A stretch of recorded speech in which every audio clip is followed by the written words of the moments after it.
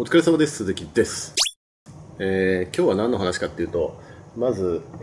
糸魚川ゆとり館に来ていますっていう話と、あとは、旅先で仕事をすると落ち着くよっていう話をしたいと思います。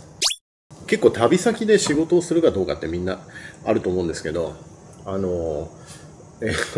んか旅先で仕事をした方が気持ちが落ち着くような気がします。そんなにいつもね、休み、なんていうんですかね、なんていうんだろう、みんなが休んで自分が休みとは限らないじゃないですか。みんな働いてるけど自分が休みっていう日も多いと思うんですよ。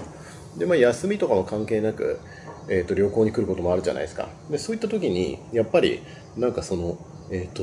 ンを見ちゃいけないとか、メールを見ちゃいけないっていうのもまたストレスだと思うんですよ。だからそういう時に、好きに見たらいいっていうので、パソコン持ってきて、そういうのもいいし、そうやってやった方がむしろ心が落ち着くんじゃないかと思いますっていう話です。で、その時に、私のおすすめは、こういう小さいカバン、今回ね、旅の音もいろいろ持ってきたんで、紹介していこうと思ってるんですけど、こういうね、これ紀ノ国屋のバッグなんですけど、こういう小さいバッグ一つあると、これに、こうノートとか、書類とか、あと、それからペンケースとか、あとメモ帳でしょ、それからマウスね、マウス持ってこなければいいんですけど、今回動画編集するからマウスが欲しいなと思ってマウス持ってきちゃったで、AirPods、こ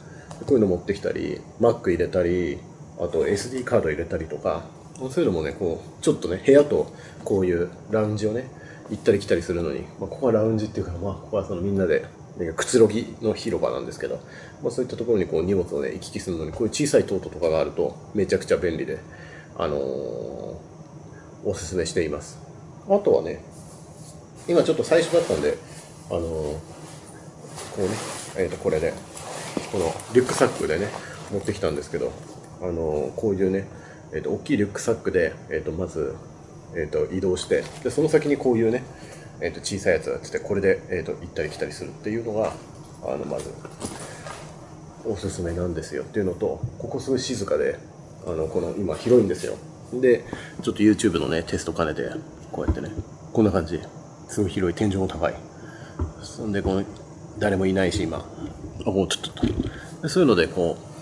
ょうどいい場所と時間っていうのをね、先に確保して、で、いつこういうのをやったらいいかなっていうのと、ここも、もう少しするとね、子供たちが大騒ぎになるんで、それはそれで楽しいんですけど、そのね、合間合間をね、どう作るかみたいなんで、結局この間出張の話もそうですけど、どういう時間に、自分のね、作業したり考えたりする時間を取るかって結構重要じゃないですか。その時間が一番重要だったりもするんで、その静かな時間っていうのを朝とか、昼下がりとか夕方とか、ちょっと旅行の中でも、旅の中でもちょっと必ず確保して、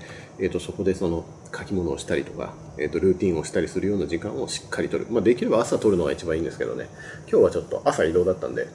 朝は朝でやりつつ、今、テスト兼ねてちょっとカメラ回してるんですけど、こうやってね、そういうちゃんとした時間を取るとおすすめでございますと。はい。ちょっと旅の様子をね、余すことなくお送りしていこうと思ってますんで、今日からね、5日間いるのかな。はい。お楽しみに。また明日 YouTube でお会いしましょう。